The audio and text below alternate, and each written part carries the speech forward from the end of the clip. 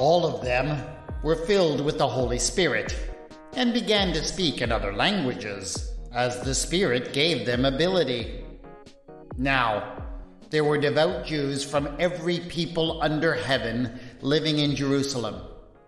And at this sound, the crowd gathered and was bewildered, because each one heard them speaking in the native language of each. Amazed and astonished, they asked, "Are not all these who are speaking Galileans? And how is it that we hear, each of us, in our own native language? Parthians, Medes, Elamites, and residents of Mesopotamia, Judea and Cappadocia, Pontus and Asia, Phrygia and Pamphylia, Egypt and the parts of Libya belonging to Cyrene, and visitors from Rome, both Jews and proselytes, Cretans and Arabs. In our own languages we hear them speaking about God's deeds of power." All were amazed and perplexed, saying to one another, "What does this mean?" But others sneered and said, "They are filled with new wine." You don't know this about me, but I have an undergraduate degree in linguistics, the study of language. And that has always meant that I look at the famous story of the day of Pentecost in the book of Acts a little differently from other readers. I cannot just turn off the linguist part of my brain when I read it. I cannot help but notice, for example, that on one level, the miracle of people speaking in different languages was not really necessary, at least not for comprehension. It is true, of course, that various people who lived in various places spread all over the known world at that time had their own local languages. But it is also true that because of the conquests of Alexander the Great and the spread of the Roman Empire, many people had also learned at least one other language.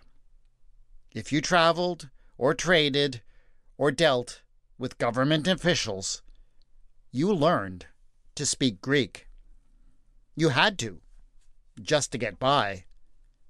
And so, even if expatriate Jews and some Gentiles had traveled to Jerusalem for the festival of Pentecost, and even if they spoke the local language back home, they all had a very easy and convenient way to communicate with each other. Just speak Greek. So, what is the point of these members of the church suddenly speaking with all these local languages from back home? What is it supposed to accomplish? It can't be about comprehension. So what is it about? But any linguist understands that language isn't just about comprehension. It also serves several social functions.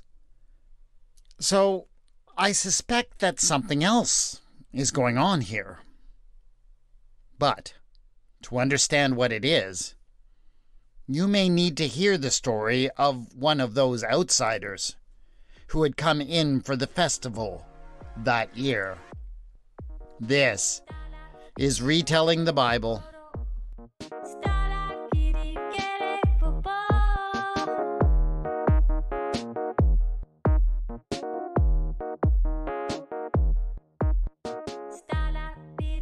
Episode 7.12. Now you're speaking my language.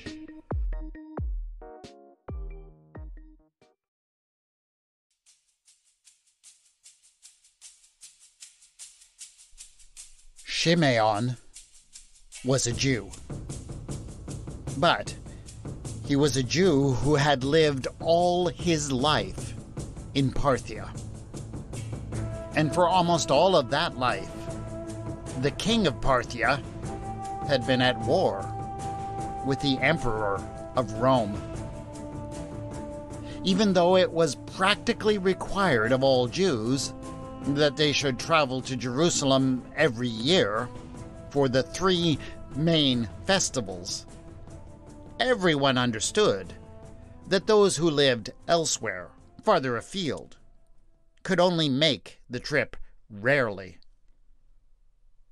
But when you live in a place at war with Rome, when you literally have to cross a demilitarized zone to get from your home to the temple in Jerusalem, well, you can imagine that even doing so rarely could become impossible.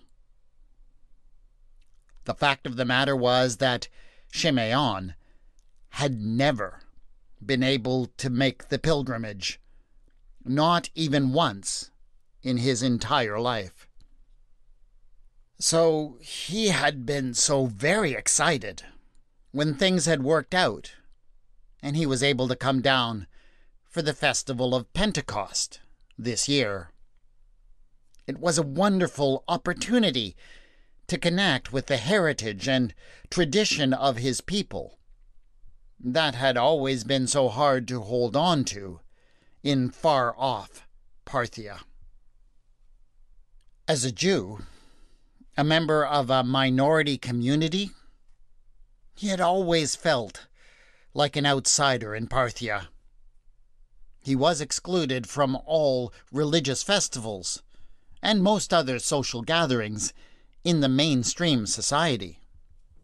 So, of course, he'd been looking forward to being in a place where he was surrounded by Jewish people and by Jewish practices and worship. He had thought that he might find himself here. But things had not quite gone as he had expected. A lot of it had to do with language.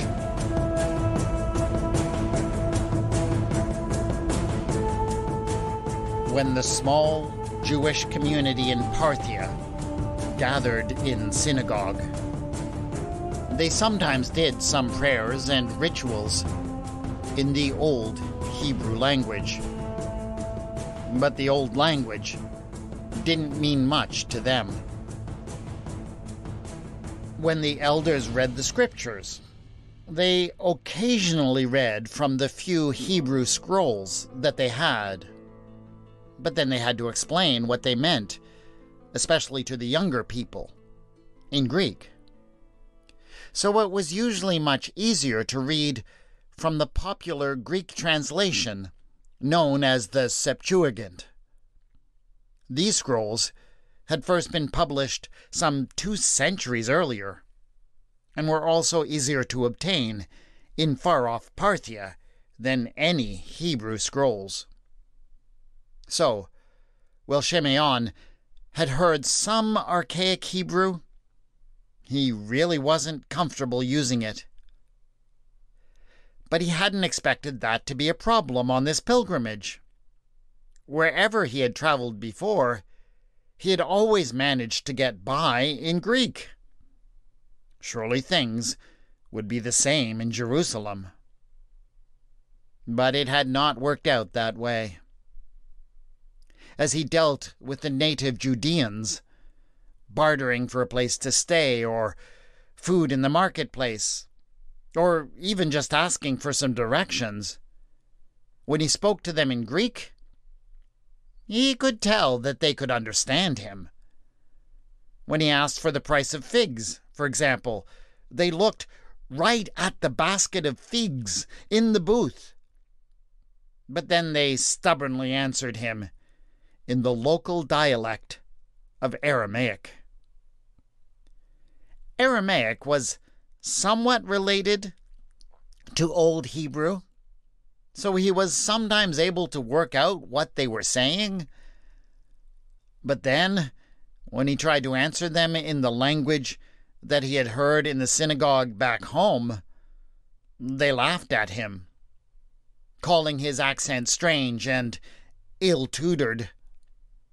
Then they used this as a ready excuse to overcharge him or deny him the goods that he had been looking for.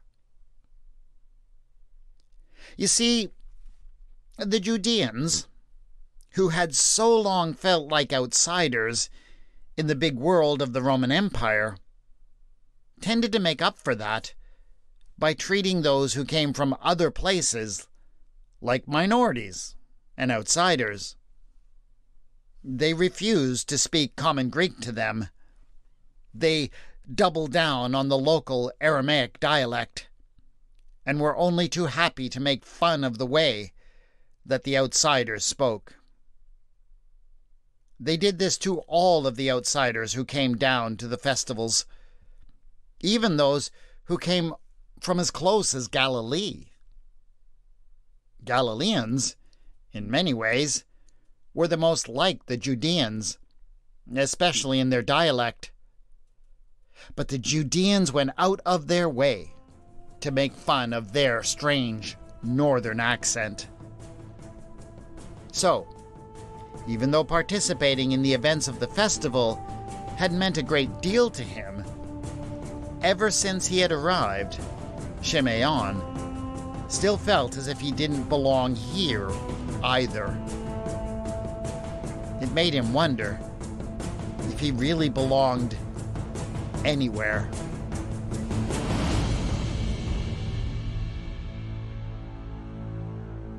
The greatest day, the climax of the festival, was the day when the people brought their first fruits to present in the temple. It was a chance to give back to God from the very best that God had given to them over the year. And Shimeon was excited as he joined the throng, moving through the streets. If he didn't speak, no one looked at him twice, and for a few moments he could feel as if he was part of something bigger than himself. But suddenly, as he passed by a side street, he heard some shouting. It sounded different. It didn't have the same cadence and rhythm as the local Aramaic dialect. It seemed strange and out of place here. And yet the thing that really struck Shimeon about it was a strange familiarity. There was something in it that felt like home to him, as if he were suddenly back on the streets of the city in Parthia, where he had grown up and played with the other local boys. And so he turned aside, as did a number of other worshippers in the crowd. They soon came upon a small group of men and women who had gathered outside of a house. It was quite plain that all of them, by their clothing and their mannerisms, were Galileans. But, amazingly, they weren't speaking like Galileans.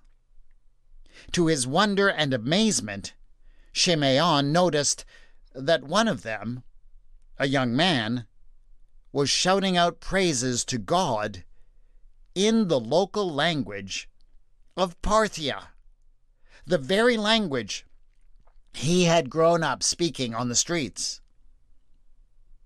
As he looked around him, he saw many other pilgrims had been drawn to the spot as well. They, like him, had traveled from many places to be here for the festival. Mesopotamia, Cappadocia, Pontus and Asia, Phrygia and Pamphylia. Oh, there were too many to name. And he could see by the looks on their faces, and by the tears that they were wiping from their eyes, that they were reacting much as he had. They also had felt completely excluded up until this moment. but they all suddenly felt that they belonged.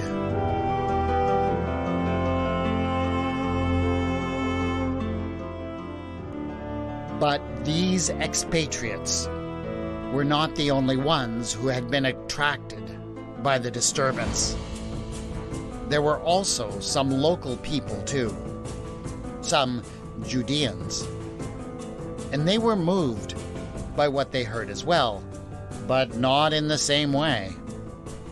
Many of them were furious, for in and amongst all of the various languages and accents that had been emanating from the group of Galileans, there were also words spoken in the local Judean dialect.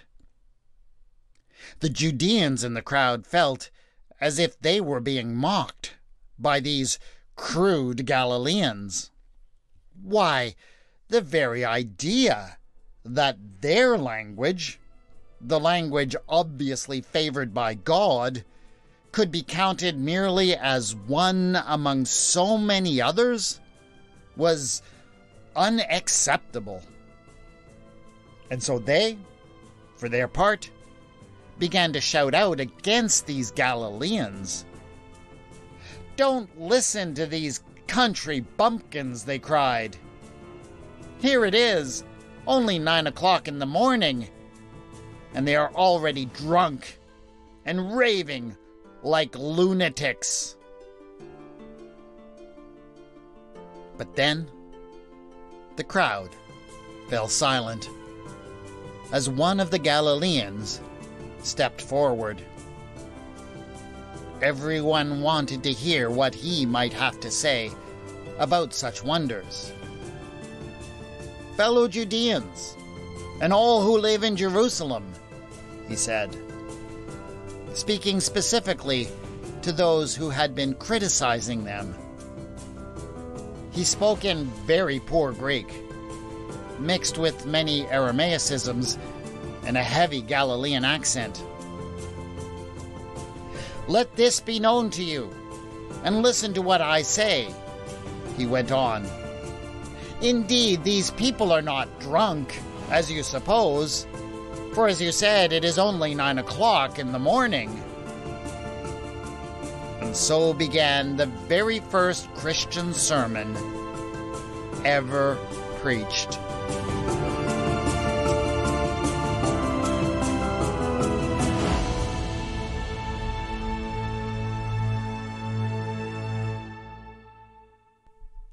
When the writer of the book of Acts started writing his account of the beginnings of the Christian movement, he knew a number of things about the earliest church.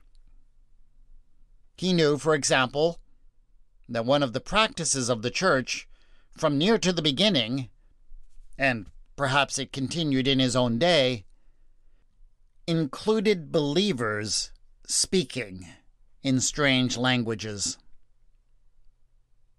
It worked like this. Some believers, while they were gathered with the community in worship, would enter into an ecstatic state.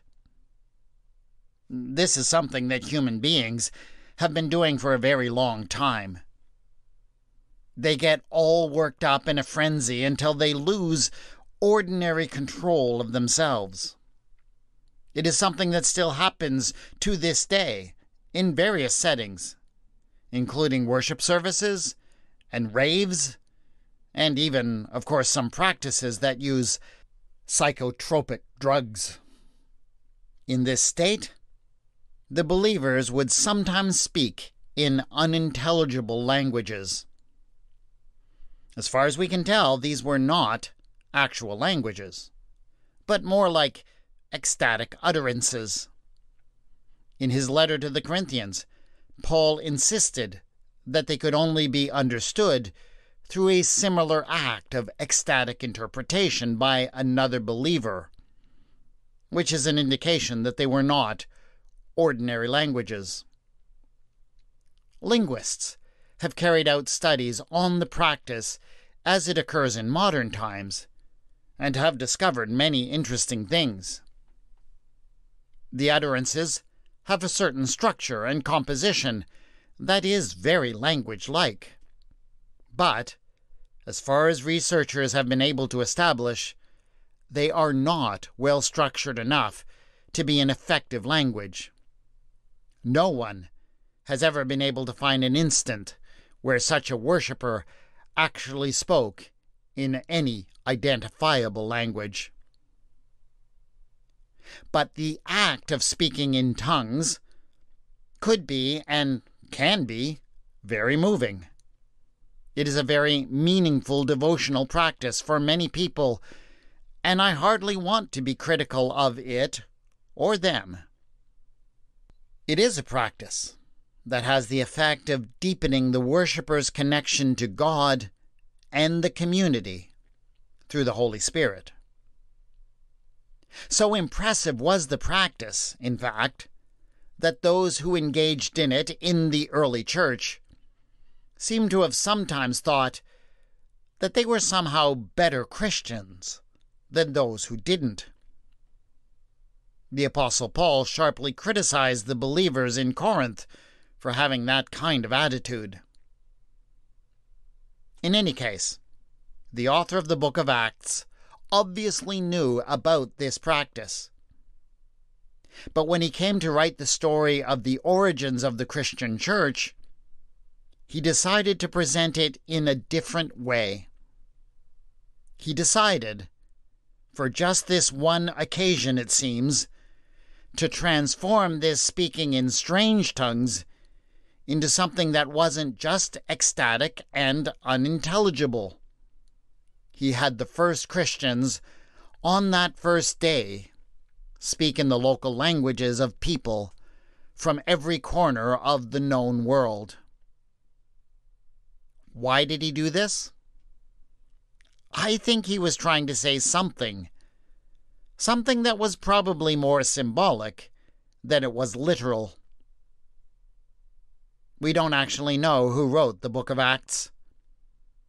Christian tradition says that it was a man named Luke, but we can hardly be sure of that. Whoever he was, though, we can say a couple of key things about him. First, he was likely a man. Most well-educated writers were. But we also know that he was someone who spoke Greek as his first language. His Greek is excellent. So, perhaps, he had had the experience, as a Greek, interested in the God of Israel, of going to a festival in Jerusalem and being treated like an outsider. He knew what it was like to be someone who the locals thought talked funny. I wonder if that is why he reimagined the practice of the early church of speaking in tongues as something that could overcome that kind of prejudice and mistreatment. If that is what he was doing, he was putting forward something very hopeful. He was drawing a compelling picture of what the church could be. A community where there really was a place for anybody, and nobody ever got treated as a second-class citizen. That is an idea of the church that I still cling to and aspire to. I'll leave it for you to judge for yourself how well the Christian church has lived up to that aspiration. That is it for this episode of Retelling the Bible. Please subscribe so you can get the next episode in a couple of weeks. And do leave a review on your podcast provider to help other people find and appreciate this podcast. The theme music for the podcast is Da by Kevin MacLeod, and the mood music for this episode was Grundar by Alexander Nakarada. The music is licensed under the Creative Commons and can be found at filmmusic.io. You can contact me on Twitter at Retelling Bible, on the Facebook page Retelling the Bible. Show notes for this episode have been posted at retellingthebible.wordpress.com. Thanks to my awesome Patreon supporters who back this podcast. If you'd like to join them or discover the benefits they receive, go to patreon.com/retellingthebible. This is Retelling the Bible, and I have been your storyteller, W. Scott McCandless.